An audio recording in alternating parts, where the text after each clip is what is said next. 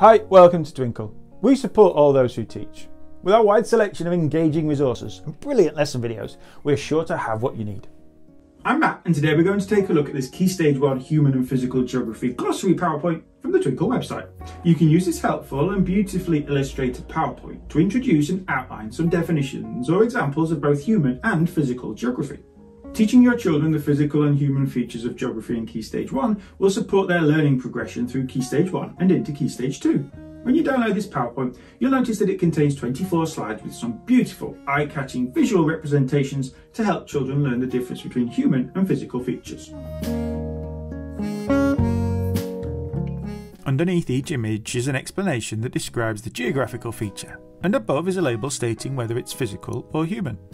This will help children identify and recognise the difference between the two. It's a perfect way to introduce the concepts of human and physical geography to Key Stage 1 children.